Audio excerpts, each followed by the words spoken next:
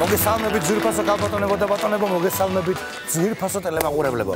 რუსთავი 2 წარმოგიდგენთ ყველაზე სახალისო და რაც თავარია ყველაზე სახალხო შოუს გააცინე და მოიგეს. აპლოდისმენტები მეგობრებო. ძალიან კარგი შემოთავაზება მაქვს, მაგალითად თუ გაგიჩნდათ სურვილი რომ აი ამ არაჩვეულებრივ სცენაზე აღმოჩნდეთ და თქვენს გააცინოთ ჩვენი პატივცემული ჟიური, ამისთვის მხოლოდ ერთი გზა არსებობს, უნდა დაგვირეკოთ ეკრანზე მითითებულ ტელეფონის ნომერზე. ახლა კი ჩვენს პატივცემულ ჟიურის შევეგებოთ. კობარიონ ბარათელი და ნიკოლო ზარაბიძე.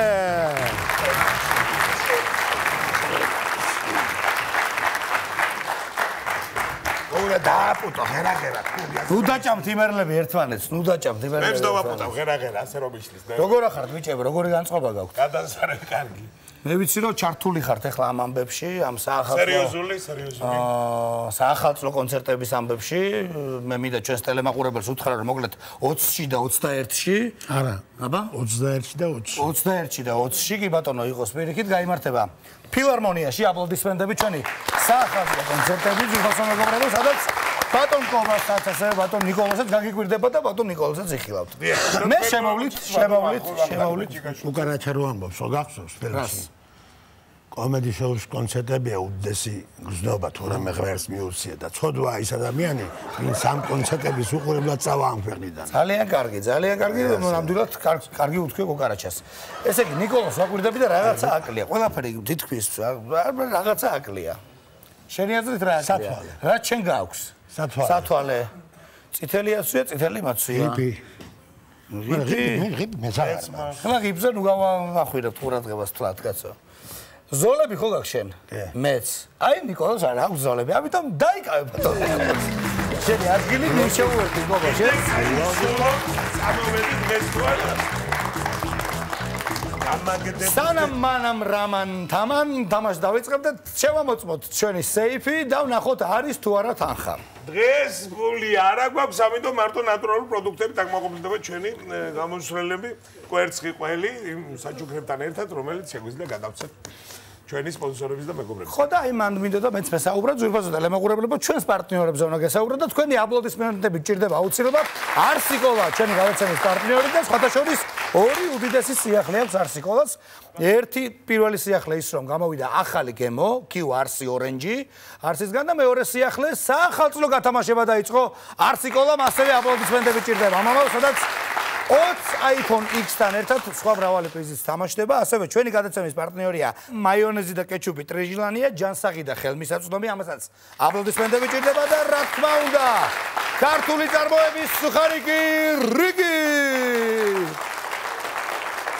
და სიახლეც გვაქვს ჩვენო ძვირფასო ტელემაყურებლებო, ხედავთ ალბათ და შეამჩნევთ რომ ჩვენი ყუთი უკვე შეფუთულია ჩვენი ახალი პარტნიორისგან, რომელსაც სხვათა შორის თავად გადასცემს თანხას, რა თანხასაც მოიგებენ ჩვენი მონაწილეები, აი ჩვენი პარტნიორი გადასცემს და ეს გახლავთ გადაცემის პარტნიორი გერმანული ჩასაშენებელი ტექნიკის მწარმოებელი კომპანია კუპერსბერგი. აპლოდისმენტები მეგობრებო ამ ამბავსაც.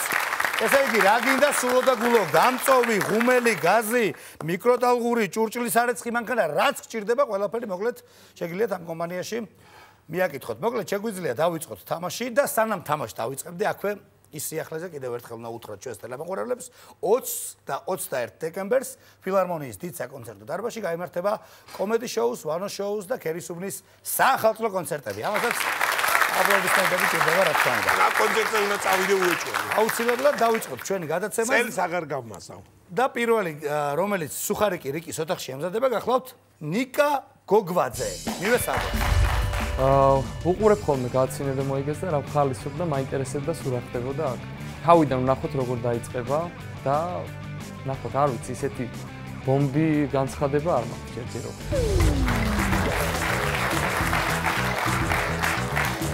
გამარჯობა. გამარჯვებელია საკით ნიკამ. საუბრობთ თუ არ საუბრობთ? დიახ, პატივცემული. დიახ. სავარაუდოდ იმას აკისხართ რომ უნდა საუბრობდეთ სადმე დეპეში. უმაღლეს ან სხვა სადმე სხვაგან. დაახლოებით. კარგი. თბილისში ცხოვრობთ? დიახ, პატივცემული. მარცხენა სანაპიროზე. ხაი ხედავ როგორ გამოვიცანი. სანაპიროებს ვარ და უბრალოდ უბნებს ახლა ისე კონკრეტულად ვერა, მაგრამ იხცევა ბატონო ნიკოლას ჩამოსული კაცის მარცხენა სანაპირო თუ ვერესი. კრეს. ვერ არეჭის. კარგი, რა ვიცი. დილითადრე გაგვიძება, არ გიყვართ, მაგრამ ეს იმას არ ნიშნავს, რომ თქვენ ძუდი რაღაცები გიწერიათ საღამოსთან ჩვენ ერკაგ რაღაცებს ვიფიქრებდით, როცა თამაშობდით. კარგი. დავიწყოთ ესე იგი პირდაპირ თამაში შეგვიძლია ნიკოლასთან მეც გავისაუბრებ ორი სიტყვით. ხო ბახ, რამე ხომ არ გაქვს თქველი? არაფერი. კი ბატონო. წესები ვიცით, რა თქმა უნდა. გადაცემის წესები ვიცით, ძალიან კარგია ეს ყველაფერი. პირველად ბრძანდები, მაგრამ მაინც. მაინც იცი, ძალიან კარგი. მაშინ შემიძლია თუ შესავალი არ გაქვს პირდაპირ დრო ჩაგირთო. ეხლავე. შესავალს ვიტყვი ორ სიტყვას. კი ბატონო, მანიშნე და მე მაშინ ჩავთავ დროს. სარკის ფრაზები, რომელიც სარკე გვეუბნება. ფრაზები, რომელსაც სარკე გვეუბნება. ჩავწო დრო. კარგი სარკეები, რატო არ ლაპარაკობ? 2 1 ვისა ჯღანები შენ მაიმუნო შენა? ეხლა გავტყდები. შუქი ჩააქრეთ რა, ვირეკლავ, ვერ ვიძინებ. ხო, კარგი, არაფერი, ხო, არ დამანახოთ. არ დამახატო, იცოდე. ნუ იკლავ თავს იცი ეგლექსი. ნუ იკლავ თავს იცი ეგლექსი, წადი დაიძინე. მე სავარცხელი ქვა და წიქარა მივდივართ ტყეში. წადი ბიძია რადგან.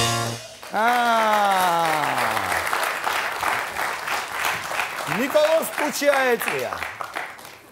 ღიმილამდე მისული ამბავი იყო, მაგრამ მაინც ეთვლება და 50 ლარი გაქვს. ვაგრძელებთ თამაშს ნიკოლოს. გავაგრძელებთ, ცადოთ. ძალიან კარგი. სავარცხელის ფრაზები. შემდეგ. ნიკოლოს, კარგია რომ ვაგრძელებთ თამაშს. ჩვენიერი ამბავია. შესავალი რა თქმა უნდა, შეიძლება დარბაზში სიჩუმე იყოს, თუ შეიძლება შესავალს აკეთებს ადამიანი. ფრაზები, რომელიც სექსის დროს და პანაშვიდის დროს ემთხვევა. 3 2 1 დაგტოვეთ მარტო. ფული რამდენია დასადები? ადექი შესაწყალო შენა. რაცივია. ადექი შენები მოვიდნენ. ეს რა დაგვემა? ბაბა! კობას გაეცინა, კობა. კობას გაეცინა და ნიკოლოს 100 ლარი აქვს, შვენიერი ამბავი მინდა გითხრა და გაუწყოთ ბატონ ნიკოლოს. მე ტრადიციული კითხვა მინდა დავსვა, ვაგრძელებთ თამაშს თუ არა? არა, შენები ვისიანები მოვიდნენ. მაგაზე გაგეცინა კობა? შენიანები მოვიდნენ, ნე? არა, ვისიანები მოვიდნენ იმის გაფიქრებაზე. აჰა. რა გადაწყდა თამაშის გაგრძელება? თამაშის გაგრძელებაზე რა გადაწყდა? 100 ლარს მაყოფილდებით, კაცო? ძალიან კაი თანხაა 100 ლარი. გეთანხმები. გეთახ ჩემს საფულეში თუ ჩავიხედავთ, ეხლა აუცილებლად გეთანხმები, რომ 100 ლარი ძალიან კარგი თანხაა. მithumetes თუ არა გაქვს ხუმრობების იმედი, მაშინ კარგი თანხაა კი არა და ჯიჟული თანხა. ხუმრობებში როგორ ვართ? მოდი აქედან მივიჟავოთ და კი ბატონო. მე მგონი ერთიც უნდა წადოთ. ნუ რა ვიცი, ახლა ეს თქვენი გადასაწყვეტე გადახედეთ. შეაფასეთ თქვენ თვითონ აბა. მე მაინც ჩემი იქნება ამაზე მაგრები. საბოლოო პასუხი მაინტერესებს დღევანდელ თამაშში. ვაგრძელებთ თამაშს თუ წყვეთ თამაშს? ვაგრძელებთ. ვაგრძელებთ. აპლოდისმენტები. ესე რთულ გადაწყვეტილებას მეგობრებო. შეიგი, ვაგრძელებთ ფრაზები, რომელიც სექსის დროს და პანაშვიდის დროს ემთხვევა. თემატიკაზე ტრიალი. იგივე თემა. დიახ ბატონო. კი ბატონო. 3 2 1 ეს რა დაგვემართა? დაისვენა საწყალმა. ნელ-ნელა შევაპაროთ. ბავშვებს ჯერ არ ვეუბნებით. ამ ხელაზე ვინ გათხარა? რო შევედი ძლივ შევიკავე სიცილი. ახლაც გრძნობ მას ჩემში. როგორ დაგწყვიტა გული. ნიგერიელი მამაკაცი პირველ ღამეს სოლთან. არ მინდა რომ გული გატკინო.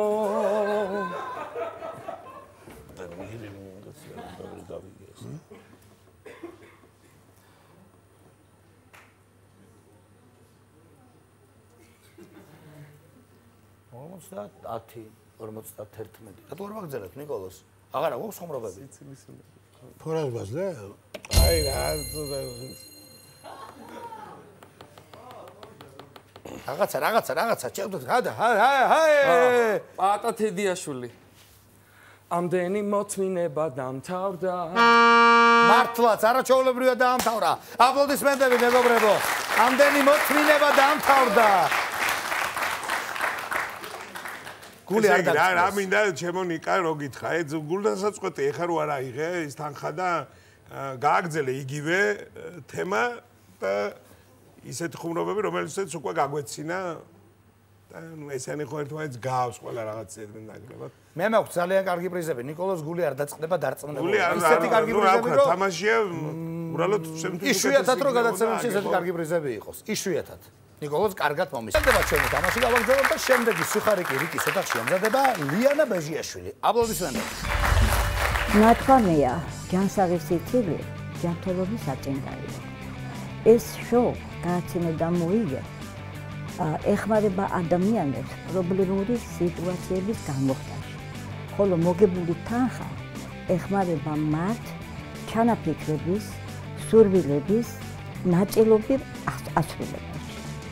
ვისურვებდი, რომ ყველა იცინოდეს და იღიმებოდეს ჯანსაღი სიცილით და იყვნენ ჯანმრთელები. მადლობა რუსთავი ორს აი ყოველივე ამის.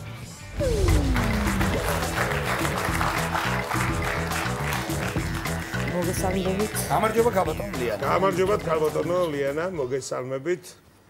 ქალბატონო ლიანა ბრძანდება სიღნაღიდან. დიახ, ანაგიდან. ანაგა. სანდრო ახმეტელის, სანდრო მირიანაშვილის, ჰამლეტ გოლაშვილის ოფლიდან. მეც კარგად ვიცი, ესო ნუ სამწუხაროდ ნამყოფი არა ვარ, მაგრამ ისე ალბათ თელმა საქართველოს მიცის სოფელი ტიბატონო ანაგა. ძალიან კარგი. თან 70 წლის, 70 წელს სიყვარულის ქალაქში იცხოვრებ, ესე იგი სიყვარული ცავს ეხარ მაგდიო. რა თქმა უნდა. უმაღლესი განათლებით ბრძანდება პედაგოგი, მათემატიკოსი, მე მათემატიკა ძალიან მიყვარდა. ახლაც და კარგად იცით მათემატიკას. მიყვარს. ამაზე იცით თუ ჩემზე? არა, ნიკა არა ბიზნესი. მე უფრო კარგად ვიცი მათემატიკას. ხო და ეხა დაგახასიათებ მათემატიკურად. ხო და აი როგორი გაიგებ ნახოთ. კარგი, სხვა ისეთი არაფერი გიწერეთ ანკეტაში. მე წარმატებები მინდა გისურვოთ ქალბატონო ლიანა, დიდი მადლობა რომ გვესტუმრეთ. რა ვიცი. რა მოგვიზადეთ დღეისათვის ერთად? აი ამას დავდებ და როცა გეტყვით რომ რუსულის გაკვეთილი ხდებოდა და შევედი მეთქი მაშინ გადმოაბრუნეთ. როცა გენეს. ქალბატონო ლიანა. ძალიან ისეთი ქიმიკოსი რო უფრო შემოსვლა იყო თავიდანვე. ბატონო? დამაინტრიგებელი შემოსვლა გვაქვს თავიდანვე. რაღაცნაირი საინტერესო, რა ვიცი, მე საინტერესო ხო? ინტრიგა არა და საინტერესო კი. ინტრიგაც არის ჩადებული, რომ ეს სპურცელი როდის უნდა ამოტრიალდეს. კი ბატონო. მუშაობდი სკოლაში. ნუ კი ბატონო, შესავალი ალბათ ხო? შესავალი, რა თქმა უნდა, სკოლაში დირექტორის მოადგილედ კლას გარეშე და სკოლის გარეშე ამღზნელობითი მუშაობის დარგში. ოდნავ მოკლედ კლას გარეშე და სკოლის გარეშე მუშაობის ორგანიზატორად. და ძალიან მოკლედ ორგანიზატორად. მეხებოდა ყველაფერი აბსოლუტურად კლასში, კლასის გარე, სკოლაში, სკოლის გარე, სოფელში, სოფლის გარე ყველგან. და აი გონაშვილთან ნამყოფი ვარ სახში ბავშვების და მასწავლებლების. იმან როგორ ამღერა ის ბავშვები და რამდენი საინტერესო ამბავით ახლა ამის რო აღარ არის. კი ბატონო. ხო, აი ახლა ვიტყვე მასწავლებელთა კონფერენციები, რაიონული კონფერენციები ტარდებოდა ყოველი სასწავლო წლის დაწყების წინ. ეს რამდენიმე წლის წინ. ახლა მოდაში აღარ არის. იქ განიხილებოდა გასული სასწავლო წლის შედეგები და მომავალი ახალი სასწავლო წლის გეგმები, ანუ ამოცანები. ერთ-ერთ ასეთ კონფერენციაზე მივდიოდით მასწავლებლები. ცნობილმა ჯერ არ ჩართოთ რა. არა, როგორ გიკადრებთ. ნაცნობმა მასწავლებელმა გაგვიჩერა მანქანა და სანამ ჩვენ მივიდოდით მანქანასთან, მანამდე სხვა მგზავრებით გაივსო. ერთი სუქანი ქალი ჩაჯდა იმ ძღოლის გვერდით. ისე უბნება, ჩამოდითო მძღოლი უბნება, მე ამ მასწავლებლებს კონფერენციაზე გვაგვიანდებაო. ისინი ჩამოვიდნენ და აი ახლა ჩართე რა. კი ბატონო. ხო და ეს ქალი ქალი უბნება გენაცვალე. უგუნ აქედან ნუ ჩამომიყო და მეც დავესწრები მასწავლებელთა კონფერენციაზე. არ შეიძლება. გაეცინა ყოლა, ქალბატონო ლიანა. არა. აღოლო იდეა გამეცინა. ოღონდ ჩამაგდოდა მე დავესწრები. 50 ლარი. იქნება და მაღაროველი იყო. ჩამოვიდოდა რა, როგორღა ჩამოვიდოდა. ისევ გავაგზავნოთ აღარ. 50 ლარი გაქვთ. ვაგზავნებთ. ძალიან კარგი. 3 2 1. არ გაგიჩინოთ ჯერ არა. ხო და 100 ლარი გაქვთ ბატონო ლიანა. მივიღე უკვე ბატონო ვახტა. დიდი მადლობა. რას ბრძანებთ კი ბატონო თქვენ მაშინ გავაგზავნოთ. ისევ ამას მაგრამ სხვებიც რომ აკარგები. მოდი ამას გავანებებ თავს. არა ვიტყვი. თქვენ როგორც გადაწყვიტავთ. ხო და მე ჩარტი აბა მიდი ჩარტი. 3 2 1. ხო და ეს ქალი არა გადახვიდეთ ქალ ბატონო არ შეიძლება იქ რეგისტრაცია უნდა გაიაროთ. გახსნა გაბრაზებულმა კარები. ხო და კონფერენცია და კონფერენცია რას დაიტეხეთ კონფერენციაო გადადის რიმოთოჩას მოთო და ერთ ფეხი დარჩა შეინით ხო და მე თქვენ კონფერენციასაცო მე თქვენ და მეორე ფეხი რომ დავაფუთხევ იმის შემდეგ კონფერენცია აღარ ჩატარებულა ეხლა რუსულის გაკვეთილზე გადმოაბრუნეთ რუსული გაკვეთილი ცდებოდა ჰქონდათ ბრუნება ბავშვი წერდა შევედი და იმენი წერნი ქტო Raditelni keo chevo, dacelni kemu chemu და აქ შეჩედივეთ კი უთხარი. აბა გაიხსენეთ პროპორციის ძირითადად ისება, რომ კიდურა წევრების ნამრავლი უდრის შუა წევრების ნამრავლს. აბა დავიწერე ჩემო გამრავლებული კემუზე, ტოლია ჩემო გამრავლებული კეოზე. თან უყურეთ მანდ. უყურეთ მან. აქედან განსაზღვრეთ რას უდრის ჩემო უდრის ჩემ გამრავლებული კეოზე, შეფარდებული კემუსთან, შეკვეცე კეკესთან, მუსთან. ჩემო უდრის ჩემო, ის დამტკიცება უნდა. აპლოდისმენტები. 200 ლარი გაქვთ, გაბატონო. ესე იგი მათემატიკურად ასავლიდით მათემატიკური ერის. ჩემს მათემატიკა გამოვა. როგორ გაახურა ხუმრობა ბოლომდე ესე და დავის დასას კულმინაციით და დასასრულით. 200 ლარი გაქვთ. ამ ხელა მანძილიდან წამოვედი ამასაკის ქალი. ჩარელწავა? კი ბატონო, 200 ლარი გაქვთ, მაგრამ 10 წამი გვაქვს გამოყენებული. როგორ? ის დამატებითი 10 წამი? ის გადამფრა? მეორე თუ აღარ გადაცდება. აღარ ანუ მხოლოდ ერთი წუთი და. ხო, ანუ ახლა კარგი ისტორია თუ აგზელებთ ამას, კარგი გავაგზავნე. კარგი. აი, ძალიან სასაცილო. რანაირი თვალები გაქვთ, რაფერის თვალები გაქვთ? რომ არ შევცდებერე. ჩავხედავ. ეგ უნდა იცოდეთ. თაფლისფერი. თაფლისფერი. ერთია თაფლისფერი. თქვენ ხო მათემატიკა კარგად ცით არა და? ერთმა გაკაციის თაფლისფერი და მეორე მაგ თაფლისფერი. თაფლისფერი. ელიფსური სახე გაქვთ. ცხვირი გიგავს ინტეგრალს. ორი თაფლისფერი თვალი გიქმნის ვესტახურულ ინტერვალს. რა ფუნქციის არ ჩავთო ხარ ბატონო? ჩართე, არ ჩავთო. არ ჩამერთე, არ ჩამერთე. ჩართე, არა უშავე, ჩართე. კი ბატონო. 3 2 1. ურები გაქვთ ოვალური. პირი 2 მინუსი არა, დაახლოებ უდრესი. ტანზე მხრებით დაშვებული მახორკუთხი სინუსი. თავი რა ფიგურაა. ძნელი გასარკვევია. ბურთი არა, ბურთი მსუბუქია. უფრო ბირთი. თუ ბირთია მოცულობას ინტეგრალის გამოთვით, მაგრამ თუ ამ ინტეგრალის ზღვრებით თანატოლია, ზედად პასუხში ნულს მივიღებ და ძალიან თქო არ გეწყინოთ, საქმე თუდად ხო. პარაბოლა ენა გაქვთ, თუ აღჯერა გამოყავით. ჰიპერბოლა ფეხები. დანარჩენ სხვა ნაწილებს უკვე აღარ ვეხები. აპლოდისმენტები 400 ლარი გაბატონ ლიანას მიულოცოთ უფრო მხურვალეთ, რატო არ უყარია დარბას. გაბატონ ლიანა, ხო რა იგებდით ამ თანხას? ახლა მათემატიკა 400 ლარი. აქ ბევრი რაღაცები მაქვს და.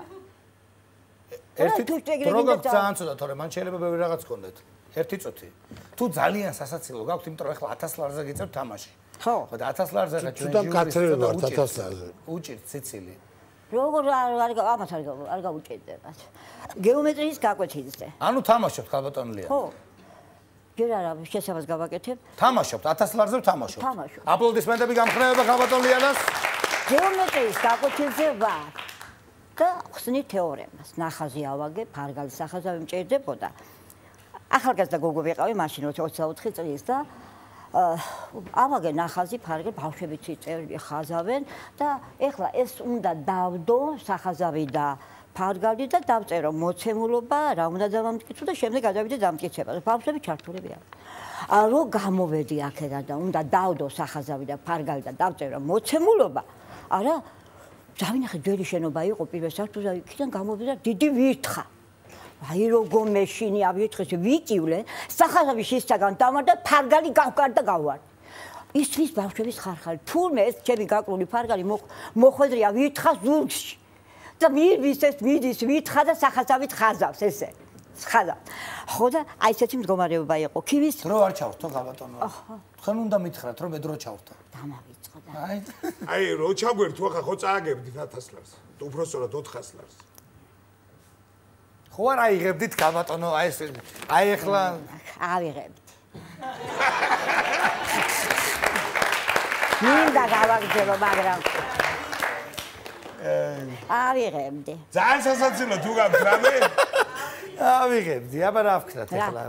რამე ისეთი გითხრათ? რა ვიცი, არა, მე და ეს თქვენინება აიღებ თუ არა, ამაზე უბრალოდ კიდე კარგი რომ დაგავიწყდათ დროის არ ჩართვა. კიდე კაი დაგავიწყდათ.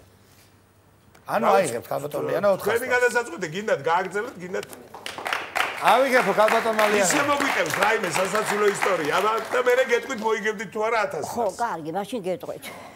აი 2 თვის წინ სოფელში დადის პოლიციის მანქანები დაქრია. ჩემს უბანში წამოირა პოლიციის მანქანა, შემეშინდა. საქონელი მყავდა გაშვებული ზემო და ვიფიქრე ხო რა ვიცი გულდობა იყო და არაფერი ემეთქი და გავიქეცი ზევით. ძროხებთან. იქ დადის 2 პოლიცია და ეძებს რაღაც და მივედი ახლო და უთხარი, ვაიმე რა შეა საქმე? პატიმარი ხომ არ გაგიქცათ მეთქი? პატიმარი კი არაო. ჩვენი პოლიციის უფროსის მოადგილის მეზობელს ვირი გაიქცა და იმას ვეძებთო. და თუ ვერ ვიპოვეთო, უნდა უყიდოთო. და გაისმა ზევით შემოღობილი იყო ვირის ყროყინი. ა ბიჭო, წავიდეთ, ნამდვილად ის იქნებაო. ავიდეთ ისინი. ხო და ის ვირმა იცოდა ყვენა, გამოუდგა ამ პოლიციას, გადმოხტა და გადავარდა ბარდებში. აი ესეთი ისე. და კიდე ბევრი ნიშნება. ერთგვარი გადარჩევა. გამატონო ლიანა მინდა მოგივოცოთ რომ პირველად თქვენ გააღებთ კუპერსბერგის სეიფი და გადავწეთ 400 ლარი თანხა რომელიც მოიგო გამატონო ლიანამ და სხვა ის პრიზები რომელიც აყოლე ჩამოუწვდით. მიიღეთ ჯერ თანხა გამატონო ლიანა. იბრძანდით.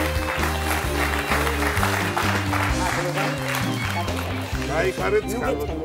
არ თქვენი არაფერი მათემატიკა. რატო არა? ეს მათემატიკური ლექსი კარგი. დიდი მადლობა გამატონო ლიანამ. დაიკავეთ ადგილი პრიზები უნდა გადმოგცეთ აი მან დადებით ერთი წუთით. დიახ აი მან. ჩვენი პარტნიორისგან არსიკოლა გადმოგცემთ არსიკოლას და რა თქმა უნდა ახალ გემოს ჩილო არსი ორენჯის რა თქმა უნდა გადმოგეცემათ ქართული წარმოების სუხარიკი რიკი და კეჩუპი და მაიონეზი რეჟივანია ასევე და ჩვენი ყველაზე კარგი და მხიარული სახალისო კონცერტის 2 ბილეთი რომელიც 20 და 21 დეკემბერს გაიმართება ფილარმონიის დიდ საკონცერტო დარბაზში. რადგან ესეთი კარგი იუმორი გაქვთ, გელოდებით ჩვენს იუმორისტულ კონცერტებს თქვენ შეგვაფასეთ ერთხელ. აი ეს ბილეთები ჩვენ დანარჩენს გადმოგცემენ პულსებში. ძალიან კარგი საბჭედებით მივიდა რაკედან. მე ამ გადაცემას ყოველთვის უყურებ, ყველას იმას გადავდებ ხოლმე საქმეს და ამას უყურებ. და ნამდვილად ჟიური არის სამართლიანი, კომპეტენტური და ამიტომ დიდი მადლობა ჟიურის წევრებს, დიდი მადლობა რუსთავი ორს, დიდი მადლობა კუპერსბერგს. ახალისო გამოტონი იყო გამოტონია და გავაგზავნოთ ჩვენი თამაშის შემდეგი ძვირფასო მეგობრებო. სუხარიკი რიკის ოთახში ემზადება დიმა ქადარაია. მივესალმოთ. დაწყებით დღიდან ვუყურებ ამ გადაცემას, ძალიან მოხარული ვარ ასეთი პროექტი აქვს საქართველოს. ძალიან კარგია რომ ხალხს აქვს თავისი იუმორის გადმოცემის უფლება და ამ უფლების შემდეგ თანხის მიღება და ძალიან სასწაულოა ასეთ რაღაცა რომ საზოგადოებას მიეწოდება. დიდი ალბათობით 200-დან 400 ლარამდე ვფიქრობ რომ მოვიგებ.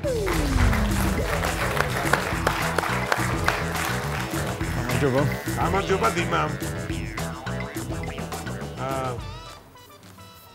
ფოთიდან დანდები. კი ბატონი. ფოთიშადან. ფოთიშან მოგითხვა მინდა ფოთელებს გადავცე. ჩემი გაბრებზე გუდრა შემეღება. ძალიან საინტერესო საყვარელი პოლიტიკოსი მწერია თუ მიხვდებით ბატონო ვახტანგი. შალვა ნათელაშვილი. არა. ძალიან აქტუალური. მიწულაია. არა. მესამე წრაზე აუცილებლად მიხვდი. სია მიხვდი. ესაც რა გრიშაონიანი არა და პადრისულაძე. უედა. ჩვენ რაღაც საკუთარის მოგონებები გვეხვდა ბატონო ვახტანგს ამასთან დაკავშირებით. კარგი, რა ვიცი. თამაშობთ მანსანკანს თუ იუმორთან რა თამაშობდი? ახლაც ვაპირებ ეგზელებას. ქალაქი გამოვისვალე და ხო, ანუ სწავლობთ აქ თბილისში და ძალიან კარგი. რა დაიწვა რა და აღარ თამაშობს. მანსანკანი ჩემი აზრით ჯანსაღი ცხოვრების წესია. ძალიან კარგია. რა მოგვიზადეთ დღეისათვის აბა? ბიატლონისტების ხუმრობები. ხო, ბიატლონი ხუმრობები. ეს ხუმრობები ებჯერ არის ნაცად ჩვენს გადაცემაში, ასე რომ იმედია ძალიან კარგები, განსხვავებული და რაღაც სახალისოები იქნება და ერთად ვიმხიარებთ ჩვენს პატრიცემოლოგი ტელევაყურებელიც. ზად ხართ რომ დავიწყოთ თამაში. შესავალი ხომ არ გაქვთ? პირდაპირ ჩავთო დრო. გვილაპარაკე უკვე მე.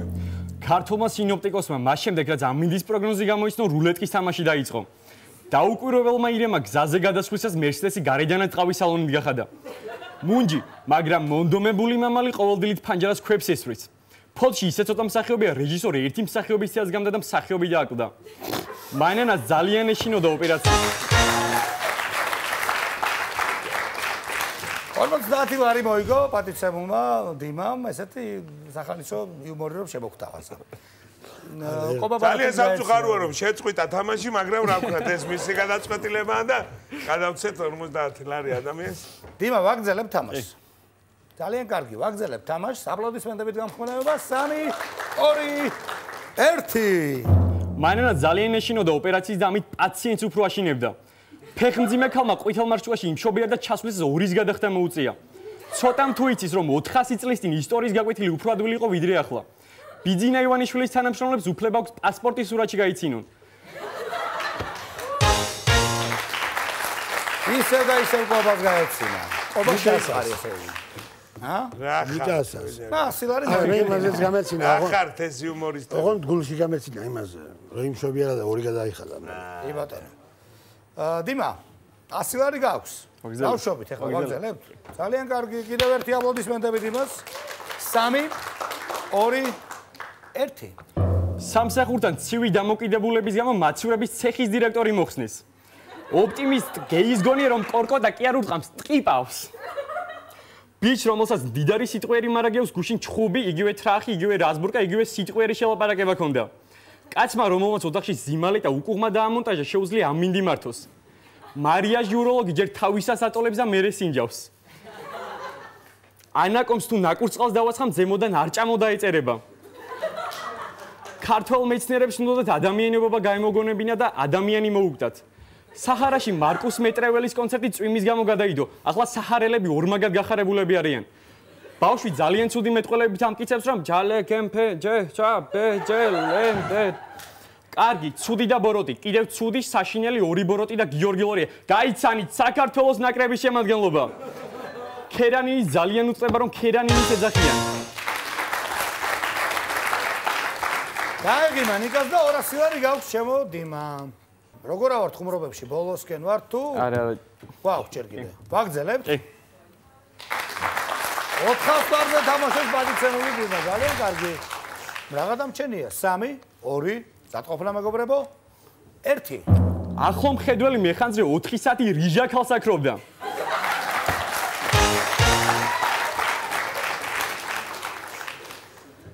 ოთხასი ლარი გილოცავთ, გაეცინა კობას და მშვენიერი კარგი თანხა მოიგე, მინდა გითხრა პატივცემულო დიმამ.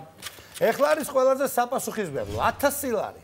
ამაზე ხან ეცინებათ, ხან არ ეცინებათ. ეხლა უნდა გავარკვიოთ ხუმრობები როგორ გვაქვს. ამაზე ხან არ ეცინებათ, ხან არ ეცინებათ. განვაგდო.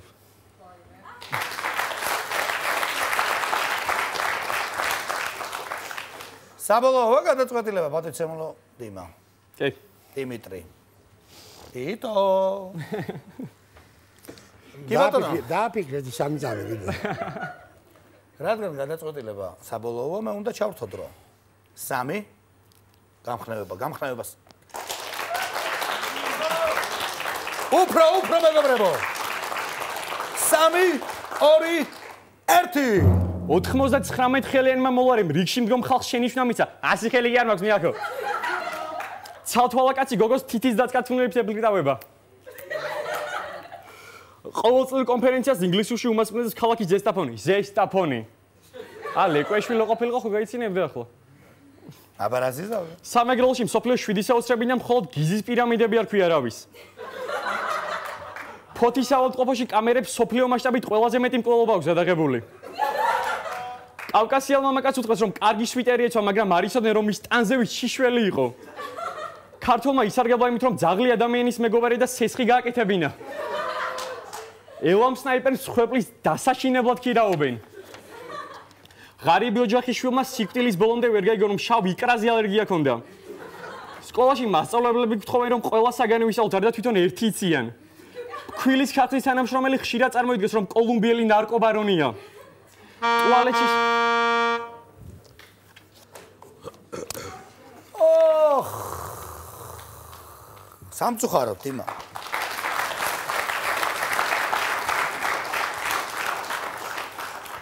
ძალიან კარგად თამაშობდი და ნუ აი ეს 1000 ლარი აღარმა გაგერისკარა. არა, განა არ ქონდა ხუმრობები, მაგრამ ისეთი არ იყო, რომ მე მგონი წინაზე უფრო რა ვიცი მე გული საწყვეტია ნამდვილად, იმიტომ რომ არც დამსწრე საზოგადოებას მაგალითად რომელიც გვეცრება არ ქონია ისეთი რეაქცია, რომ თქვენზე ეფიქრა თქვენ დაგიდგით კუბო რატო არ გაგეცინათ მაინც და მაინც ამ ხუმრობაზე დედა რა კაი იყო ცუდი ნამდვილად არ იყო, მაგრამ ჩემი აზრით არ უნდა გაგერისკათ და უნდა აგეღოთ ის მე ვფიქრობ სანამ 400 ლარზე მივიდო და მანამდე უფრო კარგი ხუმრობები ქონდა ვიდრე და მე საგიტყვი ხო აი ისეთები არ იყო როგორც თუმცა ძალიან კარგი ხუმრობები კარგი გამომსვლელი იყო და აპლოდისმენტები ის არ დააკრდება ერთი კაცი თბილისში კი ბატონო სად ვართ ესე იგი თუ შესავალს გავაკეთებ ამავიწყდა ხომ ეხლა ამავიწყდა მე რა პრობლემაა რა არ უნდა თქვა ბავშვის დაბადების დროს 3 2 1 უეჭველი დედას გავს ეს შობელძაღლი. ეს ბრაკი გამოვიდა მეორზე ვიჩალიჩოთ. გაიზდები დედას გიტირებ. მიმტყუნავითო? არა და 2 დავწერე. როდესაც მაიკ ჯექსონი მოკდა, ყველამ ცეკვა დაიწყო. როცა თუფაკი მოკდა, ყველამ რეპი დაიწყო. ღმერთმა დიდხანს გვიცოცხლოთ ჩვენი გია სურამელაშვილი. რა არ უნდა თქვას ექიმა? მაინც მოკვდებოდა, გული და ელენთა როგორ შემეშალა, მაინც ბებერი იყო. ცოტა გივია ერთი ხელი და ფეხი არ აქვს. გამაიღენ უგზარა 9 შვილი ყავს. არსენაც იცინო მარტო მდიდრებს აძლევს. ნიკოლოს გაერგინა და 50 ლარი მოიგო. ესე გაიცა შენ არ უყურედი, ტუჩი გაიცა. შევწყვიტავ თამაშს. რას ლაპარაკობ? ცოტა არ ვარ. ისევ ნერვიულობ, რომ შევწყვიტავ თამაშს. კი ბატონო, უბრალოდ გამოგენია. ცოტა გამომედა რა. რაგიდა? რაგიდა დასაფასებელი ამბავია. ხო თავარი ხო გამოვაგე კუპერსბერგის სეიფი. ეს არის აქ ყველაზე მთავარი. გადავწერ კუთვნილი 50 ლარი. 200 ლარი კუთვნილი. არა.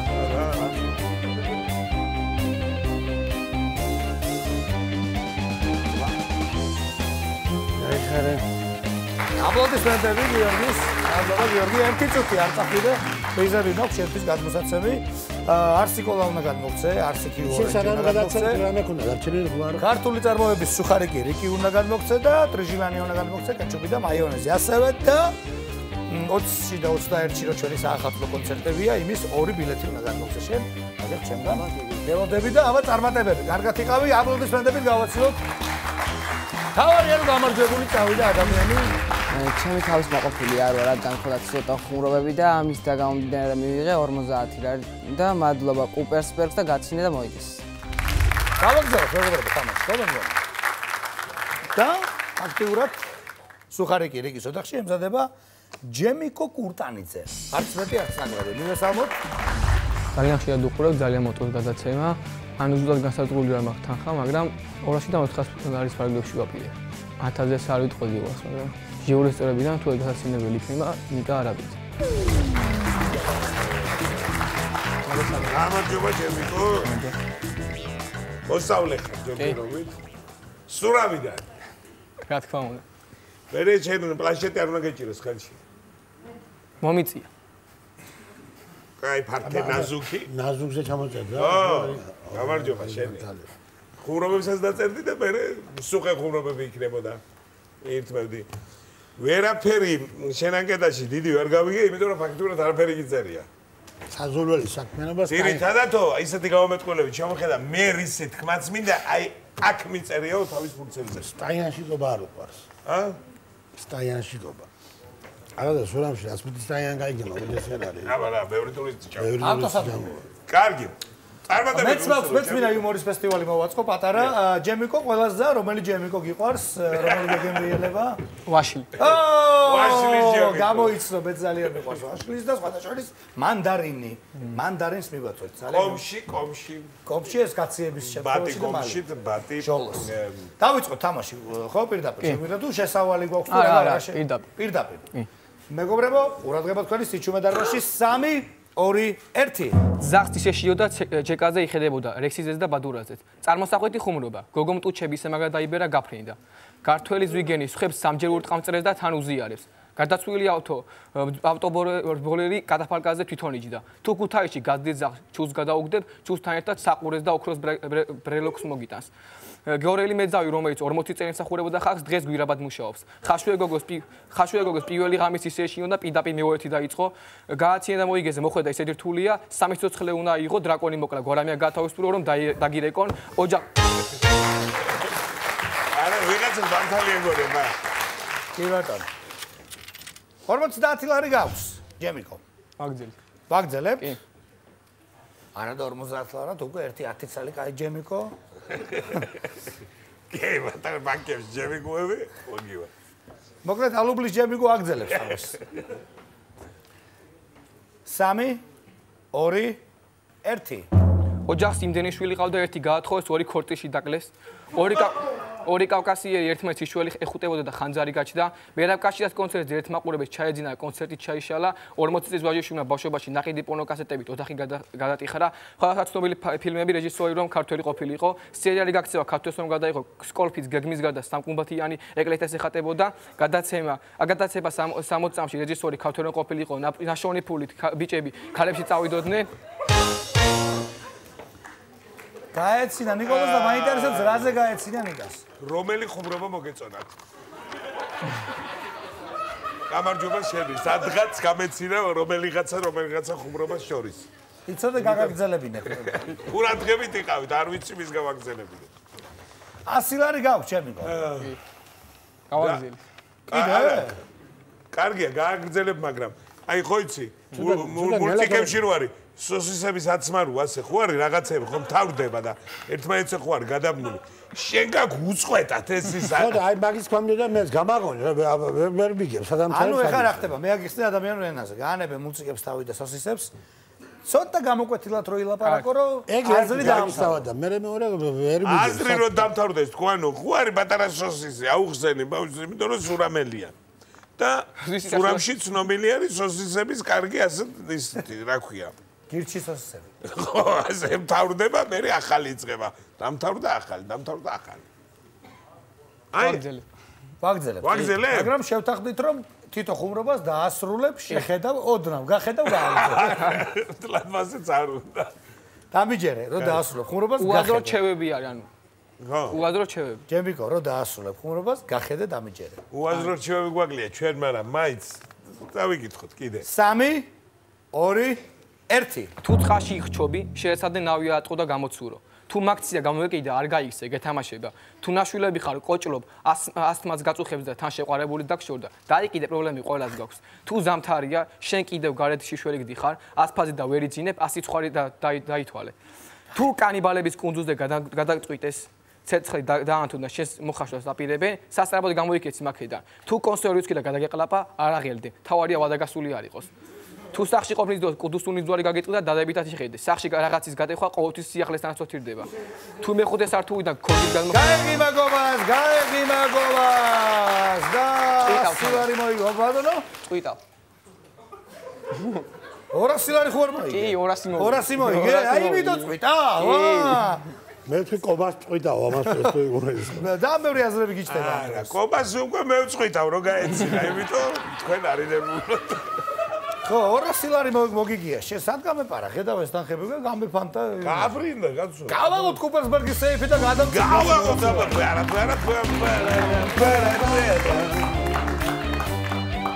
ადეჭირდება 200. 200 პროცენტები და ის მოგაწია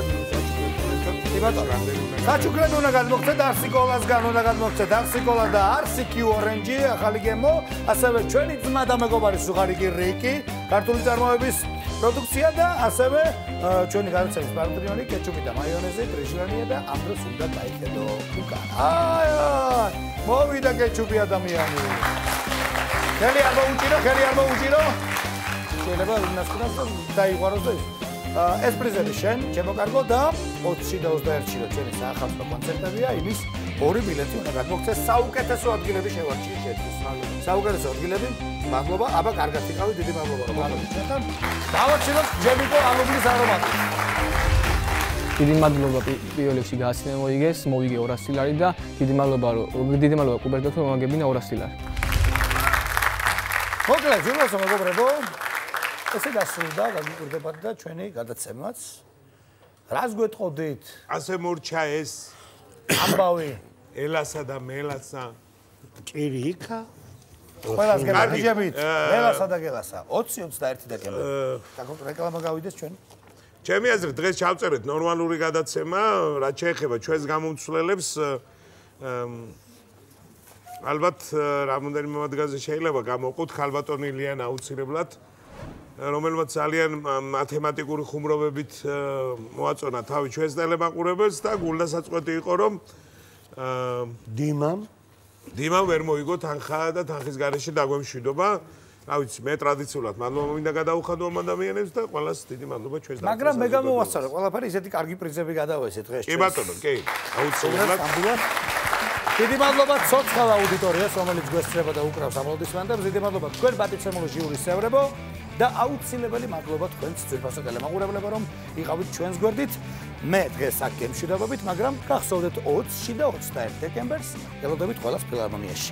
კარგად ზანდებოდეთ.